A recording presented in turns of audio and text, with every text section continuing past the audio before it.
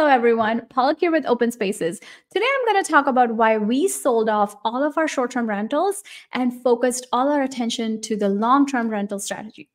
All right, let's get started. Let me just start off by saying that I'm not trying to diss short-term rentals. I was myself a short-term rental owner. I don't argue with money. My goal is not to be right in this world. My goal is to be profitable, to build wealth, and to help you do the same. And we're in the trenches with you. We're active real estate investors. And so I'm here to share my experience with you as I navigate this world of real estate investing.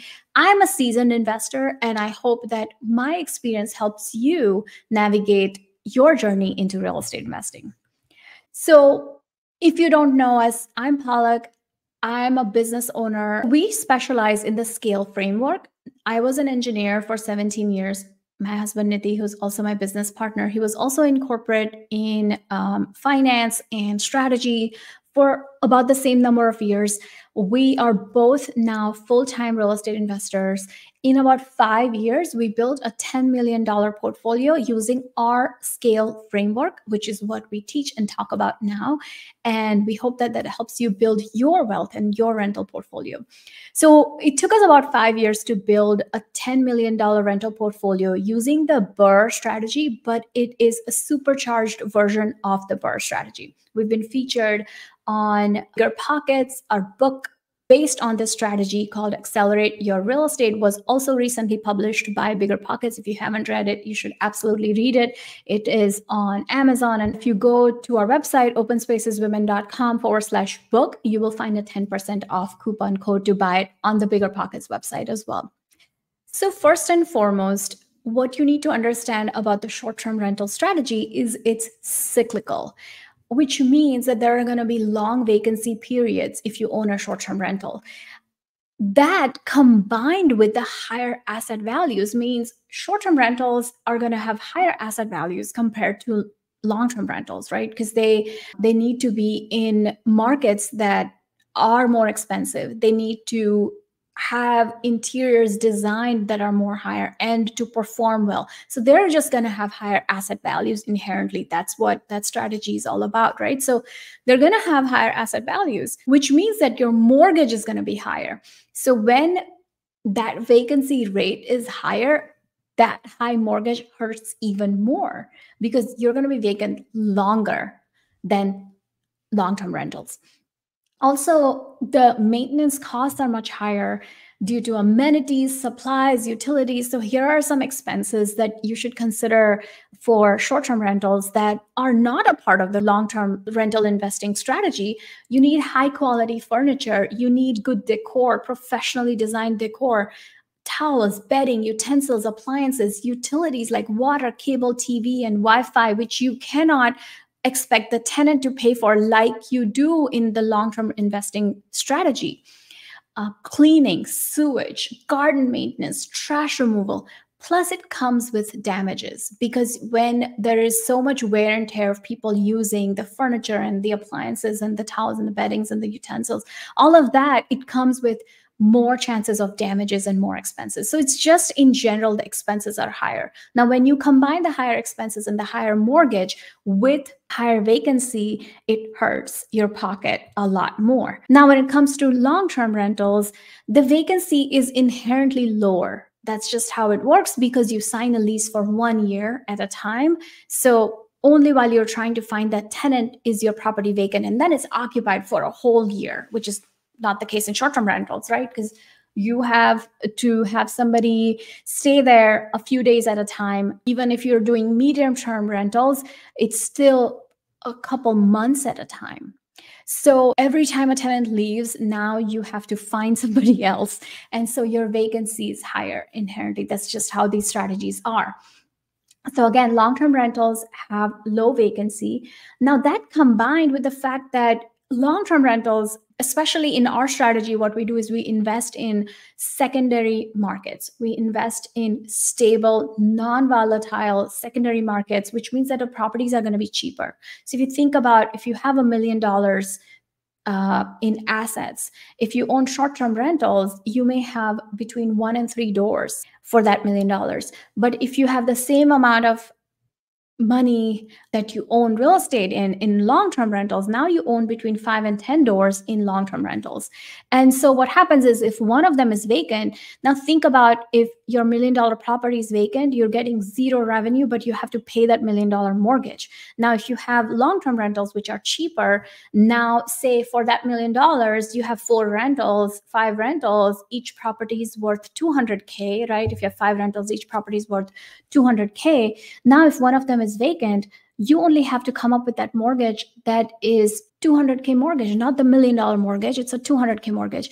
Plus you have those other 4 properties helping you pay that mortgage, because they're still collecting rent while that one is vacant. And so it really allows you to distribute your vacancy, which is again lower to begin with.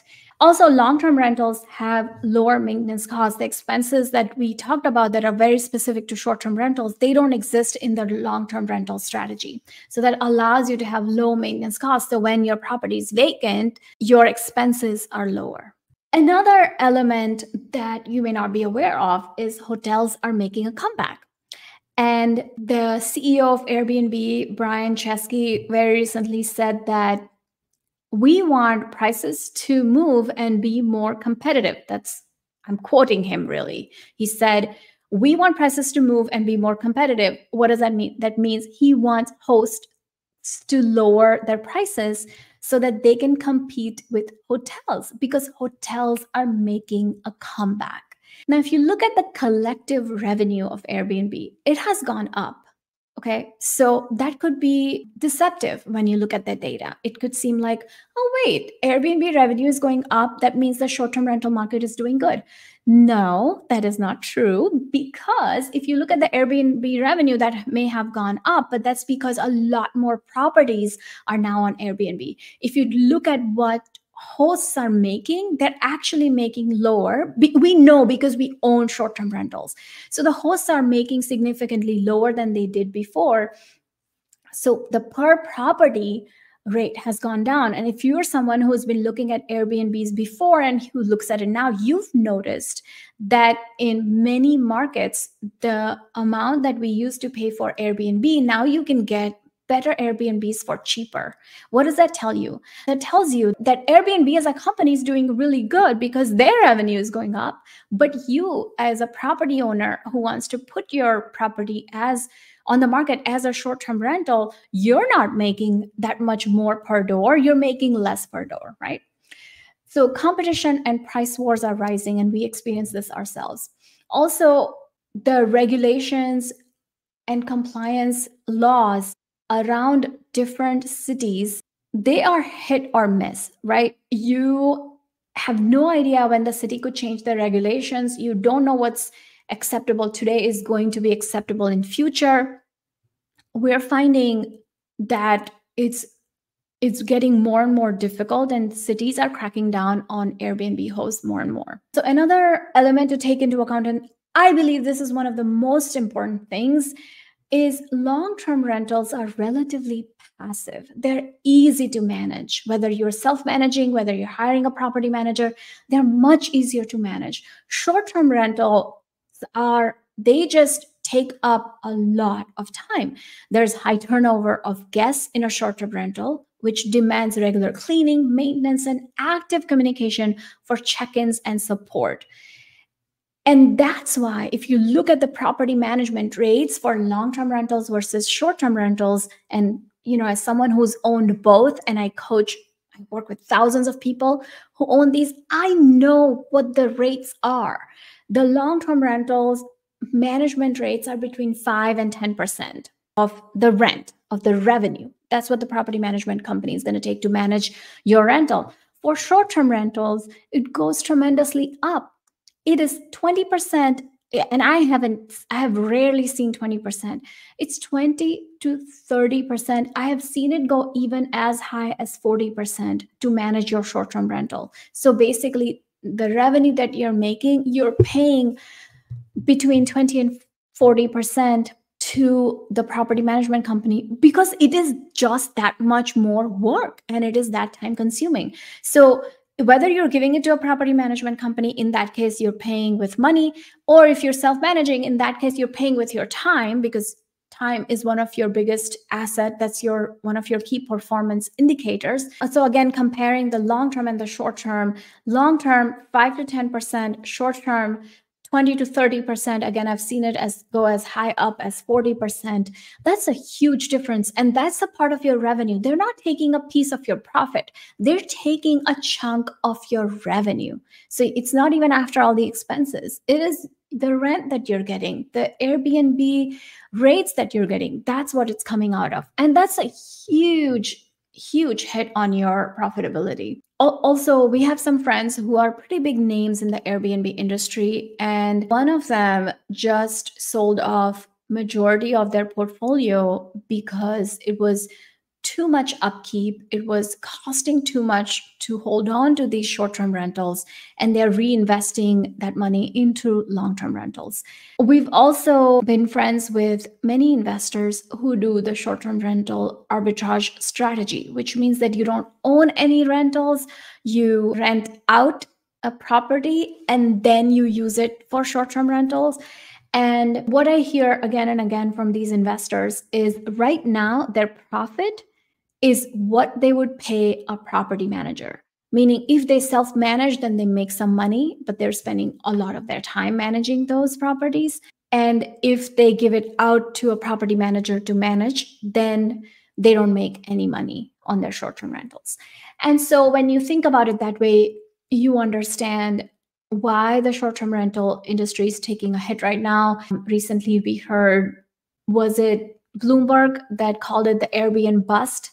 And when you look at the numbers and when you look at how volatile this industry is, we decided to sell off all of our short-term rentals and reinvest all that money into the long-term rentals. Now, one thing I will say, who is the right person who short-term rentals are right for? Still, if you have a ton of time, you don't have kids like me, I have little kids. I want to do fun things with them. I want to spend time with them. I want energy to devote to them. I want to enjoy being a mom.